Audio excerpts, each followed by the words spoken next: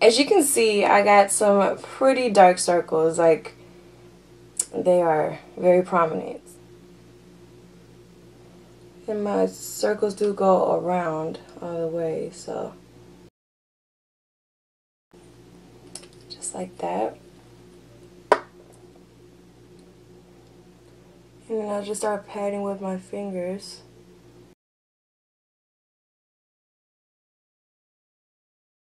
I've even, like I mentioned, I've worn this on its own. And I'm happy with wearing it on its own for those days that I'm not too particular. I just want a little pick-me-up. This does the trick.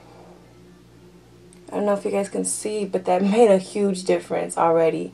And I didn't apply much, as you saw, so yeah, stuff is pretty amazing. I really don't see the need of a brush with this because it just blends so easily with my fingers. I mean, it's just a very easy product to use. The next thing I would usually do, not all the time, but usually I would go in with another concealer. I think I'm going to go with my Tarte Dark Circle Defense. So for this, I'm going to just grab some on my hand, my finger, I mean, just like that.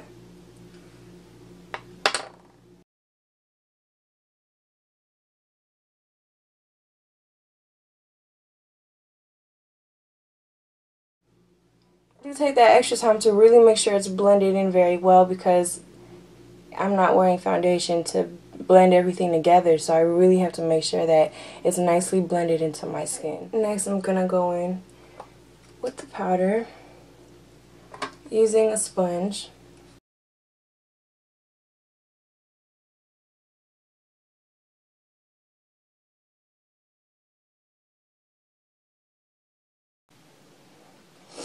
And then I'm going to use this little Eco Tools blending brush, swirl it in there, and then go right there where I'm prone to creasing it. Here comes the funny weird face.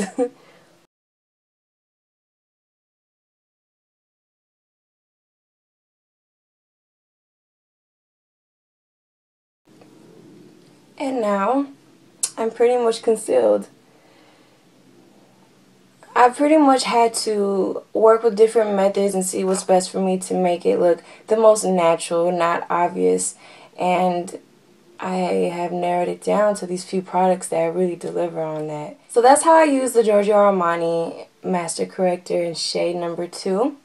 And I hope that you guys found this helpful. I hope you were really able to see how amazing it is. It really is a wonderful product. So after this, I would typically move on and do my eyes since I have my brows already groomed and some moisturizer on my lips. So I think I am going to do that, so stay tuned for a tutorial coming up next. And if you haven't already had the chance to stop by the Bobbi Brown Pretty Powerful website to vote for me if you would like, I really appreciate it if you did.